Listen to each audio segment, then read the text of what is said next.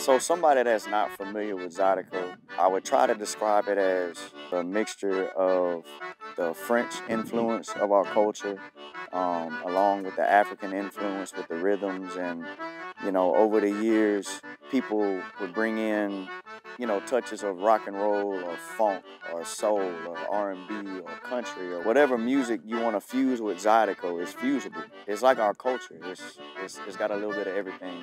There's a gumbo of music. The feeling of Zydeco was really something special. It's one thing to hear it on the radio, but when you're at a Zydeco dance and you feel the speakers pumping in your chest and you see the hats in the crowd dancing up and down, it's a special feeling. The fact that I get to take that piece, this little family cultural music that I grew up with, and be able to take it to the world, like that's amazing. That means the world to me. There's really no wrong way you can get into Zydeco music. If you like the feeling that it gives you, if you like the music, if you like the atmosphere and the vibe at Zydeco events, just go. Southwest Louisiana is hands down the best place to take in Zydeco. This is where it started. This is Zydeco country.